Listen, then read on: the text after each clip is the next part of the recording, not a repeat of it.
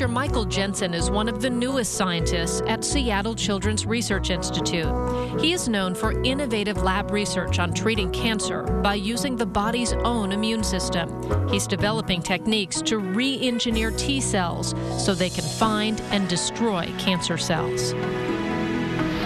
My laboratory is really focused on harnessing the power of the immune system, part of our body that naturally protects us every day from the common cold, to fight cancer. If we can be successful in doing that, what it means is that being cured of cancer may have no worse side effects than feeling like you have a cold for a couple days. That would be a radical change from our most commonly used tools to cure cancer: surgery, radiation therapy, and chemotherapy. Medical research doesn't only happen in a lab.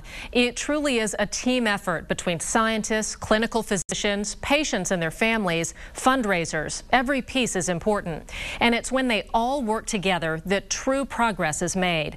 A little girl named Zoe is a prime example of what can happen when that teamwork really works. Ready, set, go! Few things are more precious than a little one's birthday party, full of fun, family, and food. This is the special cupcake that Jacob, her brother, decorated for her. We put 3 candles on since she is 3 years old. This party is extra sweet. It's a celebration that Zoe Earlywine made it to her 3rd birthday. Okay, come on guys, everybody over here on this side. And is cancer-free. It's an amazing milestone for someone with her diagnosis. When Zoe was about 6 months old, her right arm and right leg went limp. Her parents rushed her to the emergency department at Seattle Children's, where they ordered an MRI. And the ER physician teared up. And she said she has a really large tumor in her brain and it has to come out. And I just thought, what? The tumor had taken over almost a third of Zoe's brain. It was an atypical teratoid rhabdoid tumor, an aggressive cancer, just as ugly and nasty as its name. You know, I thought, I wonder if I just set her down and start running as fast as I can, if I can run fast enough that the sound of those words won't reach my ears. But that's not what I did, of course. I just held her and just remember feeling so confused. It had never occurred to me before that a baby could have a tumor in her brain. That just seemed ridiculous. Oh my. Dr. Jim Olson of Seattle Children's has made discovering more about pediatric brain tumors his life's work. Because of research here at the Olson lab at Fred Hutchinson Cancer Research Center and in labs like it around the world, doctors had a game plan for treating Zoe's rare cancer. First, surgery to remove the mass. The Earlywines agreed to donate tissue from Zoe's tumor to Olson's lab to be used in one of a handful of research projects underway on pediatric brain tumors, another potential clue in solving brain cancer's many mysteries. In pediatrics, we have a very beautiful and long history of doing this kind of work. And in the process, we've changed the cure rate for kids with malignant cancer from less than 10% to over 76% in the course of my lifetime. So the value of getting research tissue from patients so that we can learn specifically about that kind of cancer is huge, and it makes a huge impact on what we bring into clinical trials and how we treat our patients.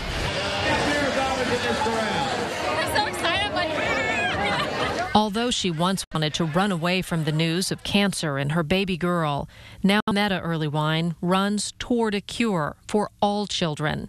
I'm really pleased to be a part of the rally team because they're raising money for research at specifically cancer research that's being done at the hospital, and it's, of course, really means a lot to me. I think research made a big difference for my daughter. They knew what to do. She had a really aggressive kind of cancer that didn't have really great survival rates a couple of years ago, but she's still here. She's doing great, and it's just my privilege to give back now.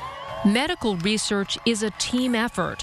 Families and fundraisers, scientists and clinical doctors.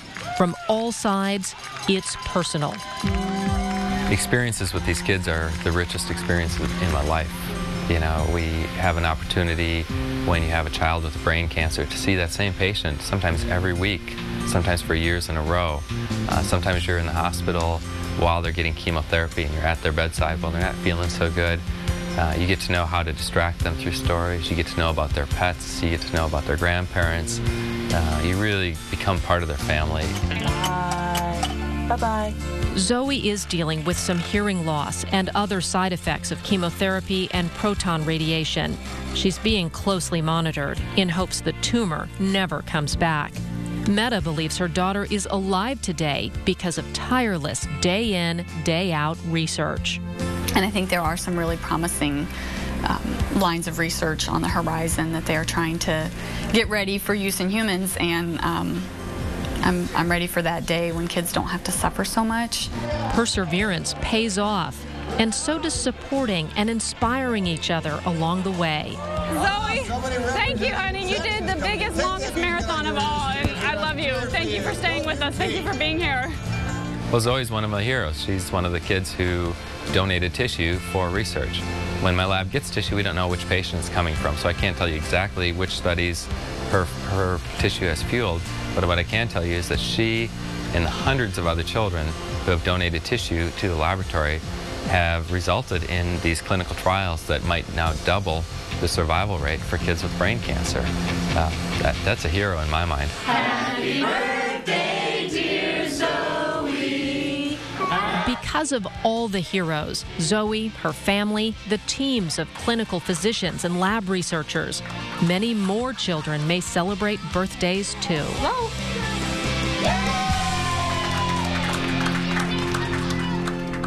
Zoe's team continues to monitor her closely and give her the best, most up-to-date care.